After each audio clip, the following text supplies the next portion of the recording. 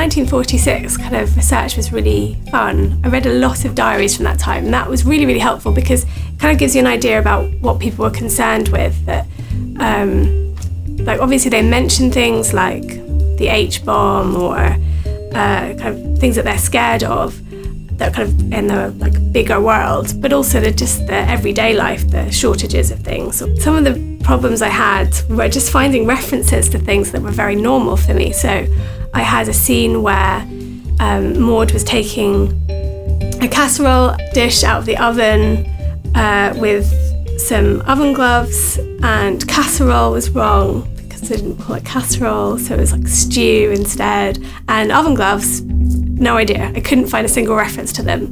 And I thought, well, did people have oven gloves in 1946? Like, it just seems like such a basic thing to have. I could not find a single reference.